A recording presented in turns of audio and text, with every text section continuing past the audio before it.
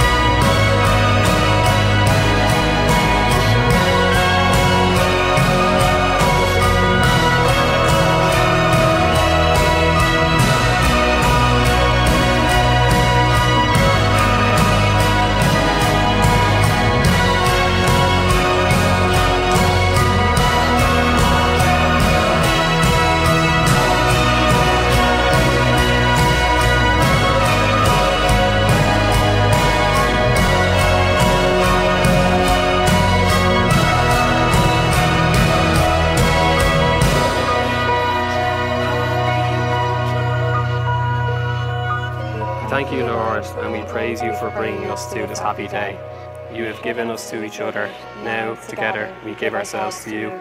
We ask you, Lord, make us one in our love. Keep us one in your peace. Protect our marriage. Bless our home. Make us gentle. Keep us faithful. And when life is over, unite us again, where parting is no more, in the kingdom of your love. There we will praise you in the happiness and the peace of our eternal homes. Amen.